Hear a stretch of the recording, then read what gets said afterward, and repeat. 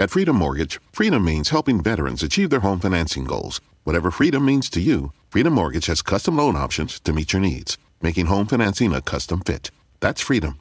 Visit freedommortgage.com/VA to learn more. Freedom Mortgage Corporation, MLS number 2767, www.nmlsconsumeraccess.org, 951 Yamato Road, Boca Raton, Florida, 33431, 800-220-3333. Licensed in all 50 states. For complete licensing information, visit www.freedommortgage.com/state-licensing. Equal housing opportunity. Streaming only on Peacock. John Wayne Gacy killed 32. Straight from the killer's mouth. They want you to believe that I alone committed these murders. The new gripping 6-part documentary series, John Wayne Gacy, Devil in Disguise. All episodes streaming now, only on Peacock. Hello everyone and welcome to the Jeffrey Epstein Show. I'm your host, Bobbycapucci, and this is a morning update. What's up everybody, and greetings from Sin City. This morning, we're going to talk about the Panama Papers and how that piece of reporting was directly responsible for over $1.36 billion of money recovered. Now, there is a pretty good movie about this whole entire affair called The Laundromat, and I believe it's on Netflix. I highly recommend checking that out if you're interested in the money laundering angle and all of these offshore businesses, etc., etc. Now, we know Epstein was named in those Panama Papers as well. So, let's jump into this article from the International Consortium of Investigative Journalists, and let's see just exactly what sort of impact this reporting and then the recovery had. Headline, Panama Papers revenue recovery reaches $1.36 billion as investigations continue. 5 years after the Panama Papers were first published, authorities are still clawing back lost tax dollars and prosecuting wrongdoers exposed by the global investigation. This article was authored by Sean McGooey. And the Panama Papers, when this first happened, it rocked everything. When this leak first happened and all of this was being reported, it was shocking to a lot of people to see the contents that were within the Panama Papers. It's pretty crazy how long the so-called elite have been up to their games. Governments around the world have now recouped more than $1.36 billion in back taxes and penalties as a direct result of the Panama Papers, including $185 million in newly reported recoveries over the past 2 years. So again, that's what you call impactful reporting, right? That's investigative journalism, in my opinion. When you dive deep into a subject like this, a topic like this, and you go all the way looking for the truth. And that's exactly what we saw with the Paradise Papers, the Panama Papers, the FinCEN leaks. This is really good, tough journalistic work. And there is a serious lack of that, in my opinion, not only in America, but in most Western countries. 5 years after the International Consortium of Investigative Journalists led a worldwide investigation exposing the secrets of the offshore finance industry, 24 countries have reported official recoveries, with hundreds more proceedings still ongoing. Now, you know, a lot of these countries wouldn't have done anything without this investigation and this news becoming public. What, you think these countries didn't know that this kind of thing was occurring? These countries certainly didn't need this report to come out for them to know that this was happening. The report coming out is what spurred them into action, perhaps, but it always cracks me up when they act like they had no idea what was occurring. It's rampant in the financial sector. All of this offshore shit is highly suspect to me, okay? Sorry, point blank, period. I might be way off there, right? Look, I'm sure there are some people who use offshore banking for whatever purpose it was created for, right? Save you a couple bucks, whatever it is. But the reality of the situation is it seems like a vast majority of money that's being moved offshore at shops like the one Epstein had down there is for dark and devious purposes. Along with journalists from 100 media partners all over the globe, ICIJ examined over 11.5 million secret documents from the Panamanian law firm Mossack Fonseca. The files, which were leaked to the German newspaper Süddeutsche Zeitung, exposed a worldwide web of offshore shell companies that Mossack Fonseca set up for a list of clients, including heads of state, business executives, and star athletes. So basically what happened here in the short version is Mossack Fonseca was the law firm that facilitated all of this for these people. They went through them, and then Mossack and Fonseca were in charge of making sure everything went smoothly and went correctly. So again, that movie, The Laundromat I was just talking about, goes into Mossack and Fonseca and dives into this topic pretty thoroughly. So I think it's Gary Oldman who's in it, a couple of other famous people, but definitely worth the watch if you're interested in this line of thinking and you're interested in learning a little bit more about the Panama Papers and what they were and what the impact was. That movie is a pretty good dip your toe in the water kind of content. Since April 2019, Australia has added close to 45 million to its total, which now sits at 138 million. Italy has reported recouping an additional 31.8 million since 2019, nearly doubling its total to 65.5 million. And in February 2021, the Norwegian Tax Administration reported for the first time to ICIJ's media partner that it had been able to recover nearly $34 million. So again, when you have good, hard-charging journalists, good people who want to expose the truth no matter what, this is the result. You get a good quality piece of work, investigative work, by several different investigative journalists and outlets, and when that work is put out there for the public to see, and then it moves the needle like this, that's how you can tell when an investigative piece is really on point and that it really resonates. With its new findings, Australia becomes the fifth country to have officially reported more than $100 million in revenue recouped after the Panama Papers revelations. So you mean to tell me that Australia needed the journalists and the ICIJ to drop this story before they had any idea what was going on? Or was Australia kicked into motion because they were embarrassed that this shit was exposed? I'm going to go with option 2, like the rest of the nations in the Western world. The United Kingdom has recovered $252.8 million. Germany has reclaimed $195.7 million, 12.5 million new since 2019.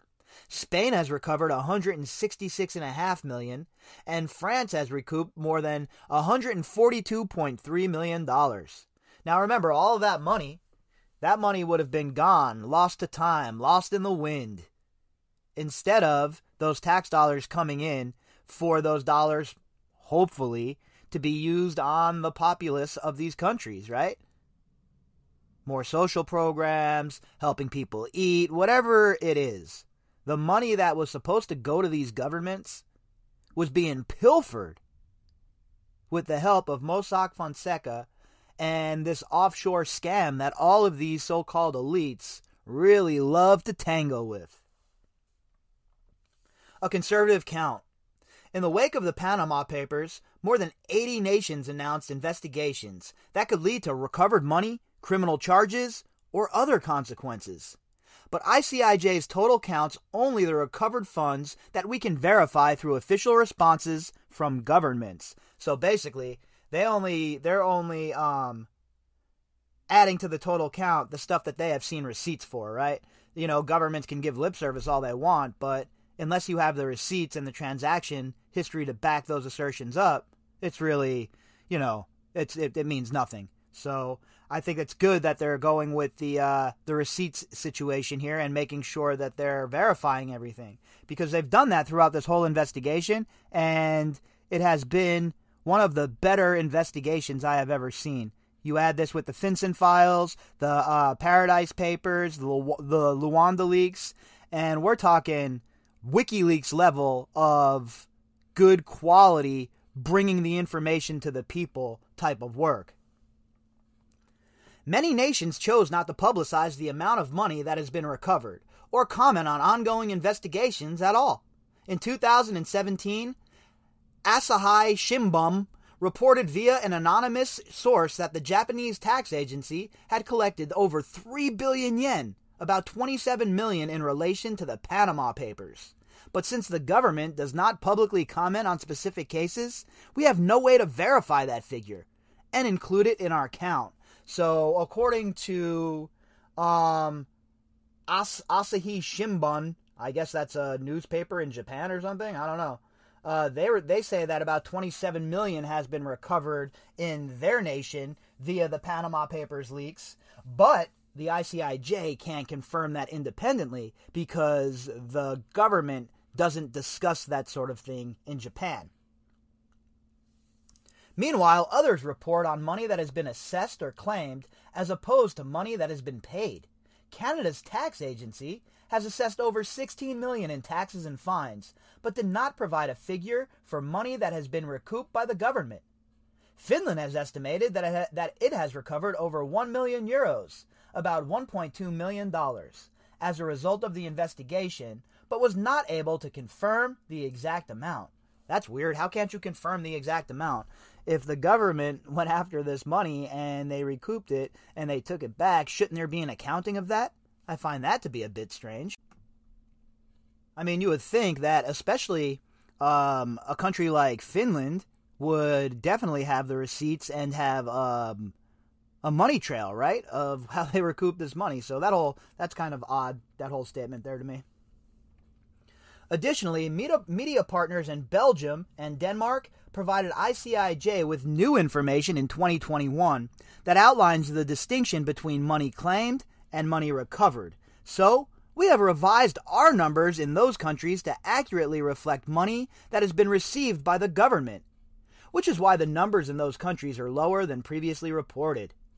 Both governments have also claimed additional taxes and penalties that have not been recovered yet. Now, I think that it would be a good idea if the legacy media would take a little bit of a page out of the book from the ICIJ here when it comes to Epstein. Imagine if the legacy media was charging as hard as the ICIJ was to get the leaks going here. Imagine if the legacy media had that much interest in the Epstein case. How much we would learn, how much would be brought to the table as far as information, because there is so much more out there than we even know, folks. So much more out there. The guy had ties to everybody. And he had his fingers deep here in the Panama Papers as well.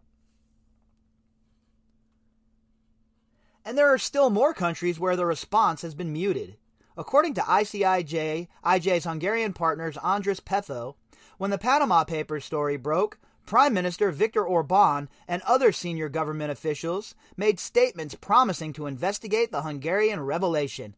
But those inquiries did not lead to results. Of course they didn't. It was probably Orbán's friends, right? Or associates or somebody who was close to him in the government or whatever. And they were like, yeah, we'll conveniently forget about this. And that's certainly something that governments do and have been doing for a very, very long time. Anyone who doesn't think that these governments are in on the grift, not the government itself, right? You know, I'm not saying that they sit around that's the message that's sent out by the government, but the people who are working for the government. All these people are corrupt. All of these people are in on it, it seems like. And then it becomes, well, who can you trust? Not the Justice Department, not the Bureau of Prisons, not Congress, not Senate, not the President. So it really comes down to a lack of trust in the institutions of the nation. That's the point that we're at right now. And I don't care what side of the aisle you're on. It's everybody has distrust of these institutions that are supposed to be unassailable.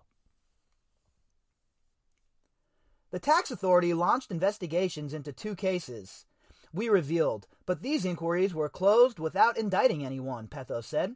There have been no announcements of any other Panama Papers related investigations, let alone money recovered. Yeah, my guess is someone in Hungary or someone's in Hungary. Yeah, they pocketed all that though, and no one's ever going to see it again. I don't really know the system in Hungary, right? Their financial system. I don't know how any of that works over there. I'm guessing that it's pretty similar to whatever the EU has going on. But no matter where you go, whatever country you go to on this planet, you're going to have dirty-ass, corrupt politicians and scummy-ass, lifetime bureaucrats that are only interested in enriching themselves.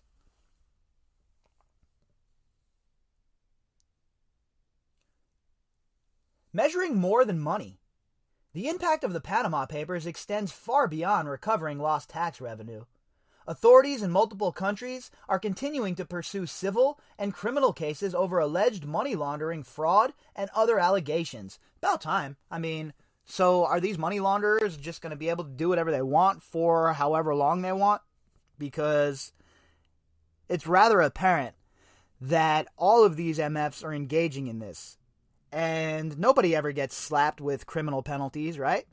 So hearing that some of these countries are going that route is a good thing in my opinion. You should be held liable and criminally accountable if what you were engaging in falls under that part of the law, right? If you're engaging in money laundering and you're helping steer money and you work at, I don't know, let's say Goldman Sachs. Well, the Goldman Sachs should have to pay a fine, but you, the person who facilitated those deals, you should be criminally responsible. In Argentina, according to reporting by ICIJ members Marielle Fitzpatrick and Ivan Ruiz, the brothers of former President Mauricio Macri are on trial for money laundering after failing to declare $4 million in a Swiss account held in the name of an offshore company found in the Panama Papers. Oh, that's a shock, huh? An offshore company where they were squirreling away a couple of bucks so they didn't have to pay taxes on it? Nobody's ever tried that scam before. A request dismissal has been rejected by a federal judge, and Argentina's tax agency has successfully requested to be listed as a complaint because the Macri's actions constituted aggravated evasion of taxes. And in a place like Argentina, you know they're coming for every last dime. You better be ready to pay up. In France, ICIJ partners Maxime Vaudano and Jeremy Baruch report that as of January 2021, in addition to hundreds of ongoing proceedings conducted by the tax agency, the Office of the French Financial Prosecutor was still pursuing 15 investigations that could potentially result in jail time. So, looks like France is taking it a bit seriously, huh? 15 separate investigations that could result in jail time? Boy, that would really set the tone. In Malta, the revelations in the Panama Papers formed part of an investigation into Keith Schembri, Chief of Staff to former Prime Minister Joseph Muscat. Schembri, who resigned in November 2009 after being questioned during an investigation into the 2007 murder of investigative reporter Daphne Caruana Galizia, he was released without charge, was charged in March 2021 with money laundering, corruption, fraud, and forgery in relation to his secret offshore holdings. Obviously a quality guy, right? I mean, you know, Mr. Schembri here, held in relation to Daphne Caruana Galizia, her death, Nothing to see here, folks. Just got another quality pillar of the community. Chances are this guy he'll get off as well. He won't end up facing real serious jail time is my guess. I mean, I hope he does.